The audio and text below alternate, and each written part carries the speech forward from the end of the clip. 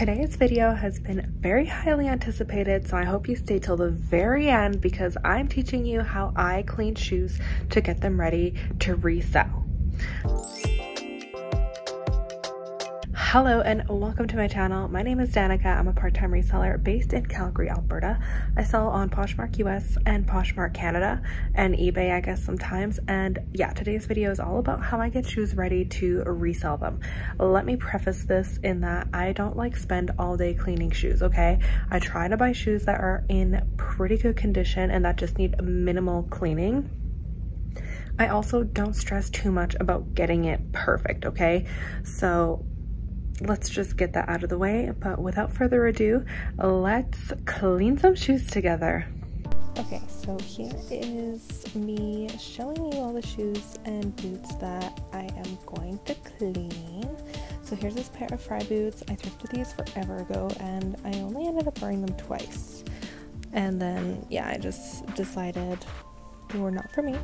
It's a pair of Vince shoes that just need like a decent cleanup.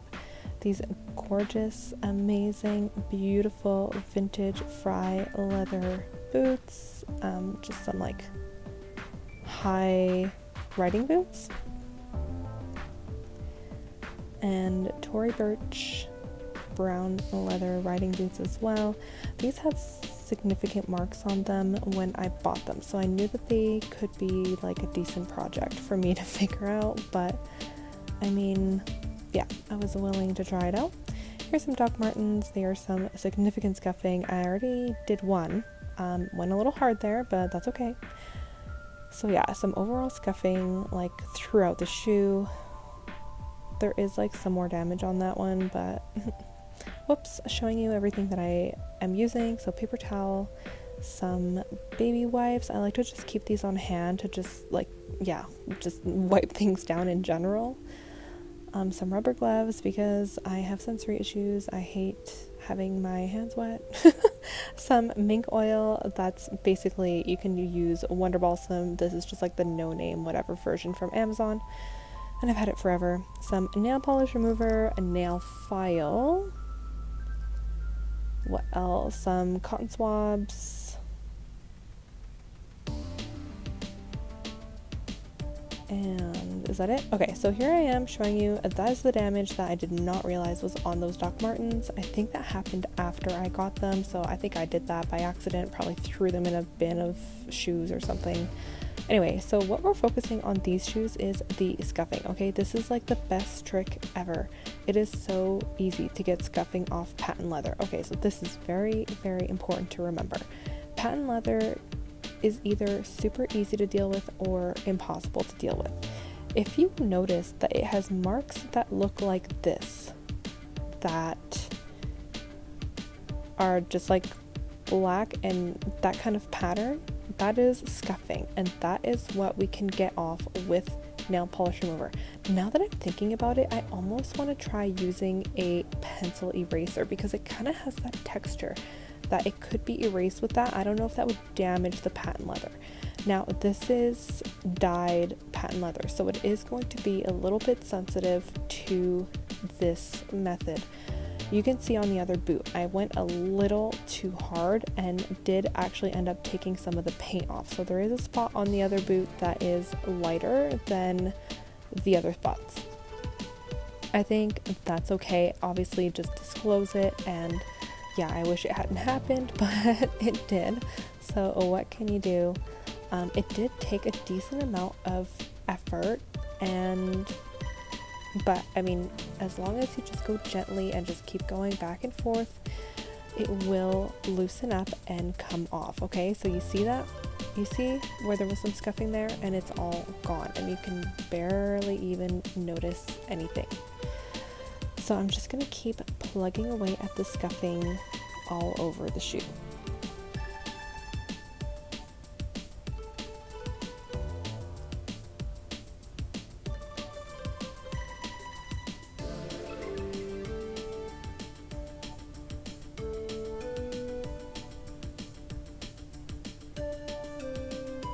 Okay, so you see it's like kind of pilling. That's what I mean by, I don't know if a pencil eraser would work for this as well. I'll have to try and find another project, but for now, this is the method that I use. I'm so sorry. I was using my ring light to film this so that I could be hands-free, and yeah, like, it is cluttered, it's messy, it's not ideal, but that was my setup that day. I wanted it to be well lit, and I wanted to have my hands free so that I could use both hands to clean the shoes. Okay, where have I gone off to? I was just like, all right, see ya, this is good enough. Just kidding. I went and got pure acetone because I was like, okay, this nail polish remover is working, but it's not working fast enough, and I might be able to use less pressure with acetone, which means that I could be gentler and actually just make sure that I don't really damage the shoe. So you can see there is some pink on the cotton swab, but when you look at the shoe, honestly, that time, I think that's fine. I don't think there's really any major discoloration there like there was on the other boot. So that is pretty much my method for getting scuffing off patent leather. Now again, this only works on scuffing, it does not work on color transfer. Color transfer on patent leather you cannot fix. You could maybe potentially, if you really wanted a project, you could paint the entire shoe or whatever. I've seen some people do that, but that was not what I was trying to do. I just wanted to keep these nice and hot pink. Okay, so we're just going to keep going here and just make sure we remove the scuffing from all of both boots. I am being very gentle. There may be like very, very slight marks, but we're doing our best. Okay, so that is one pair done. And so let's see what I decide to work on. Oh, I just decided to give them like a wipe with a baby wipe to get any like loose remaining scuffing off, because it was kind of pilling. It was hard to see what was stuck and what was just kind of chilling there. So I just took a baby wipe and wiped down the boot and just fixed any extra scuffing that I ran into. Of course, I could have gotten new laces for these boots too. The laces are not in like the best condition, but again, I'm not about perfection, okay? Like if you, I don't know, this is good enough in my opinion. And if you don't agree with that, that is totally fine. You can go as hard as you want, okay? I will not stop you. If you want to get these boots looking like they're brand spanking new, I applaud your motivation. I don't have that motivation, so I am doing the best that I can, okay? Anyway, so yeah, there's just like a few stubborn spots there. Again, I don't want to damage the boot further by trying to take this damage off, you know what I mean? So, boom, one pair done. That took, let's say, 5 minutes. Easy, easy, easy. And I could probably have sold those Doc Martens for like 30 bucks with the damage, and now maybe I could do like 80, 85, okay? So we are adding value to these shoes.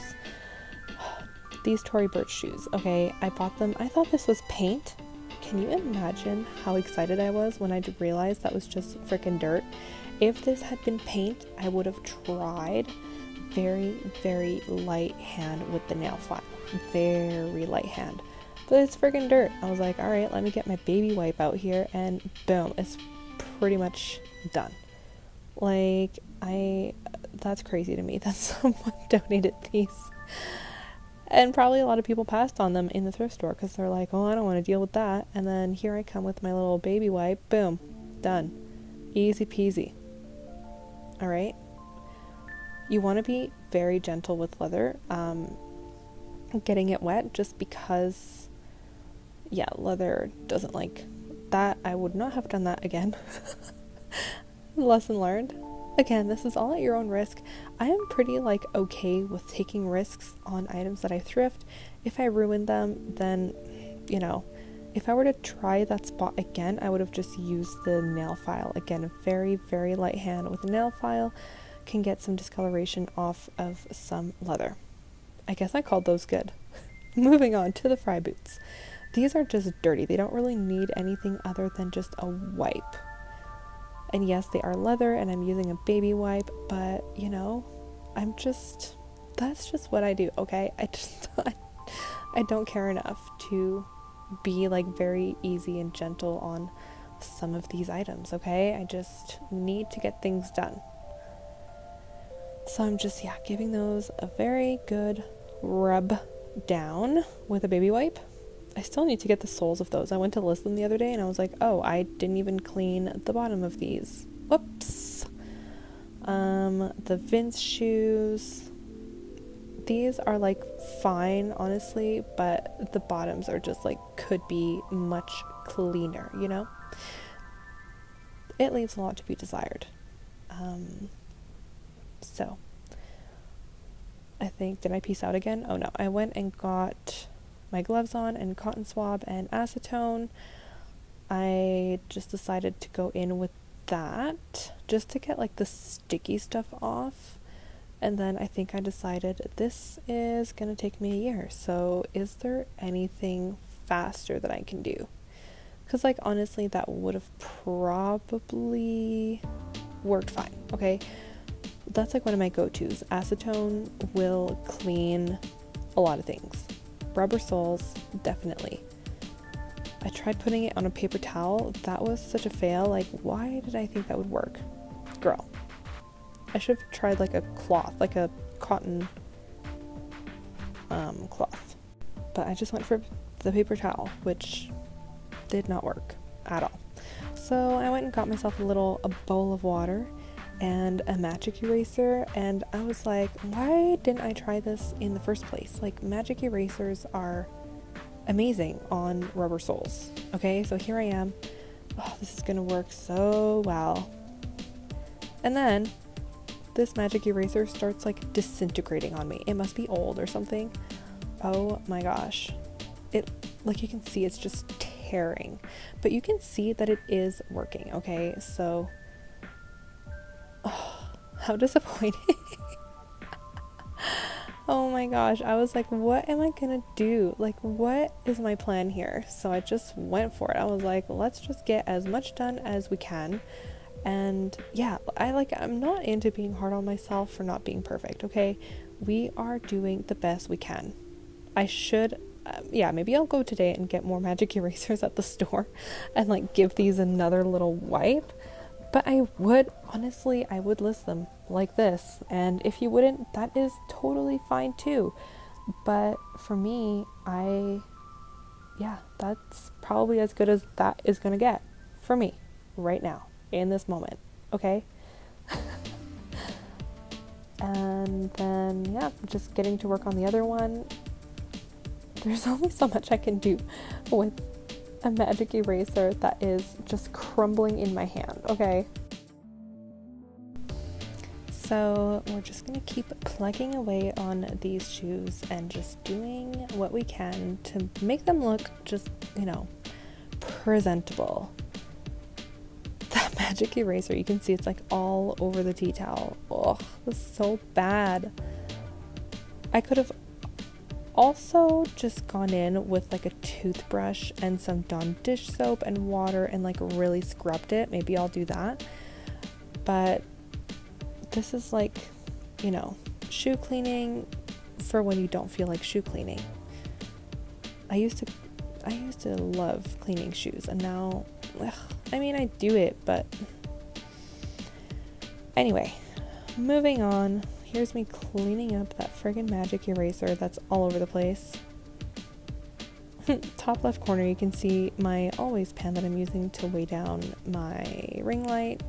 Okay, so the mink oil is what we're going to work with next, okay? I use this on pretty much any leather shoe, or pretty much shoes and boots that I thrift, and purses, okay? It is so good. You can see that leather is just so dehydrated. It is so dry. When you think about it, it's kind of gross to think about, but leather is just skin. It gets dry, it gets cracked, it just needs moisture. So that's where mink oil comes in. Okay, this is like a natural conditioner. It protects the leather. I went into the room yesterday, to photograph these, and they feel like almost waxy. Like they feel protected. They would probably be waterproof at this point. So I just put little bit onto that sponge that it came with and just start rubbing it all over the boot, just everywhere. Anywhere that has like that very dehydrated look, I will give like some extra love to. I might do like an extra layer on those parts, but for the most part, I'm just getting it as even as I can and kind of buffing it in. I don't want there to be like an obvious layer of it. I want it to be absorbed into the leather pretty much completely. That is what your goal is with leather conditioner.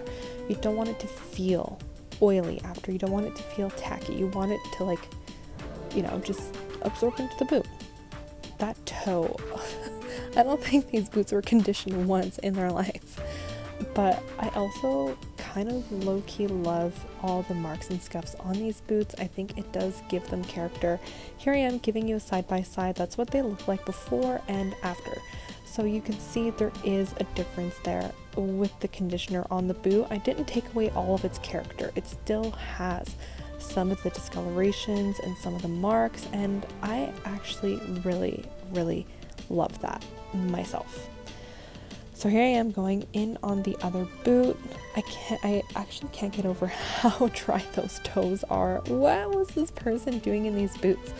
Do you ever wonder that? Like, what life did these boots have before they got into my possession? I got these on an online auction, so who knows like when these were last used. Do these fit me? I feel like I tried them on and my boyfriend had to pull them off of me because my foot was too big for them. But anyway, that is besides the point.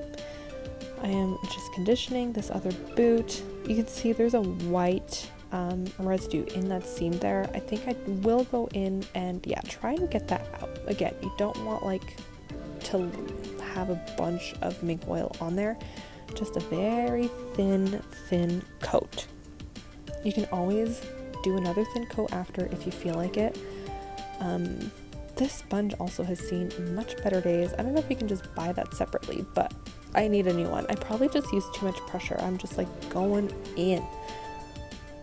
Oh, how gorgeous is that leather? It's just like, I can't get over it. It's just such a beautiful color. And it's just like so, I don't know. I just love the story it tells. The crinkling, the wrinkles, the marks, all of it. I love, and I feel like I just brought them back to life. And now they get to like tell their story, you know? I know that's like so corny, but that is how I actually really feel with these boots. The more I look at them, the more I'm just like in awe. Like they should be in a movie, they should be on TV. I don't know if you agree or disagree. Leave me a comment, let me know what you think. Am I insane for being obsessed with these boots? There they are, Fry size 9. They have those pull tabs on the inside. I just said that, like, you know, when I tried them on, I was like, it's the end of the day. My legs are swollen, and just, that's why I can't fit them. But they're probably just too small. And then, okay, so I thought I wasn't conditioning these, like, when I was recording the voiceover earlier. I didn't remember having done it, and then I was like, oh, I guess I just chucked these to the side, but I'm a good girl. I got these conditioned as well, okay?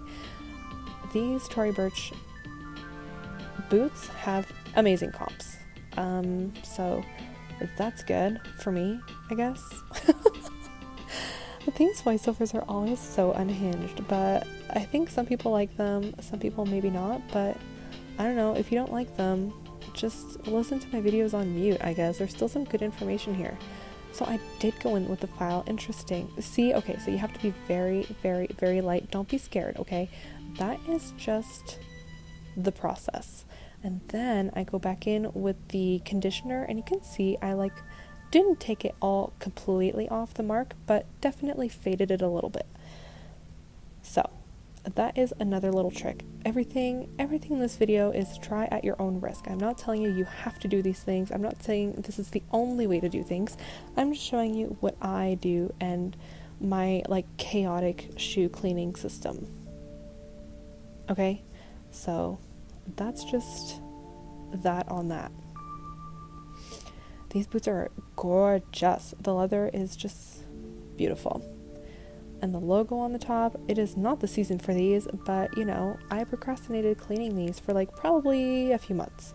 I could have had these listed in the winter. It is now very much springtime. It's like 14 degrees here today. Too bad I am stuck at the airport. But I am, you know, hanging out with you guys anyway, so that is fine. Anyway, I don't know if these will sell in the summer, but whatever, we'll see. I had to zoom in a little bit because, oof, you got like a bird's eye view of the chaos.